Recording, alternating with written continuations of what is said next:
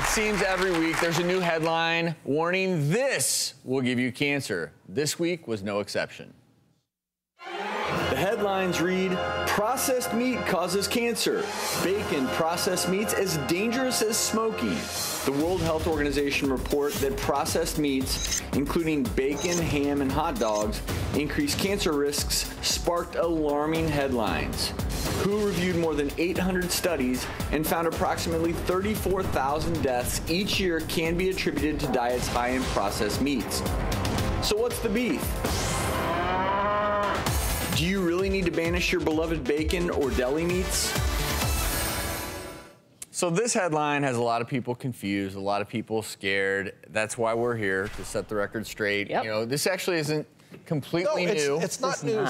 And what's the big deal with this? It all comes from the World Health Organization, who classifies potential things that can cause cancer. What they've done in this case, they've put meats, processed meats, in the so-called top tier of the most cancer-causing substances and habits, including cigarette use, alcohol, arsenic, asbestos, things like that.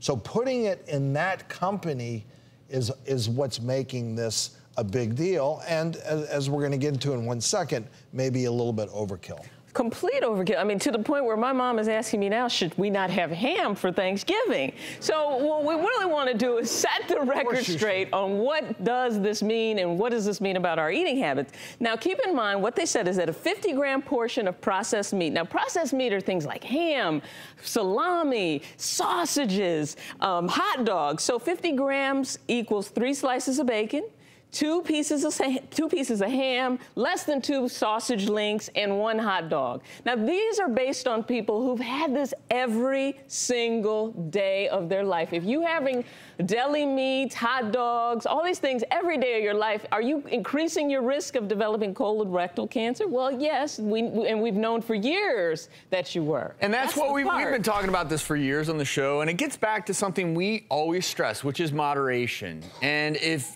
you know, every single day you're eating a ton of processed meat, yes, you're increasing your risk. But when you break down the numbers, the stat is 18% increase in colorectal cancer. That is if you have 50 grams per day of processed meat. So if the average risk of bowel cancer in a lifetime is 5%, that means your overall risk goes up to 6%. So that's where the numbers do matter. Yes. But I mean, that's not insignificant. We should be talking about it. But obviously, when it is put in the same tier as cigarettes, is eating a piece of bacon anywhere close to smoking cigarettes? No. No way. No. Remember, we had the 100-year-old woman on the show who claimed, I eat bacon every day. Yep. Well, I mean, like my grandma. you know, for her, she can tolerate it. We're not advocating that. But, I mean, you have to look at the overall picture, other potential risks that you have. For her, she can eat bacon in moderation, and it has an effect. Having said that, before this headline came out, after all the headlines over the last number of years about potential connection to cancer, I don't eat a ton of processed meat. No. I'll be the first to admit it. Do I avoid it completely? No. But without a doubt, I'm not gorging myself with processed meats. Right. And yes, processed meats are turkey bacon too, chicken sausage. I mean, it's just processed meats in general because of the process around it. Well, it's the whole idea about preservation, right? It's what they need to preserve it, adding salt, curing it, smoking it, fermenting it, nitrates. And the truth is, we need more studies also going forward, because now there's all this talk about is grass-fed beef better? Does this include certain other types of beef?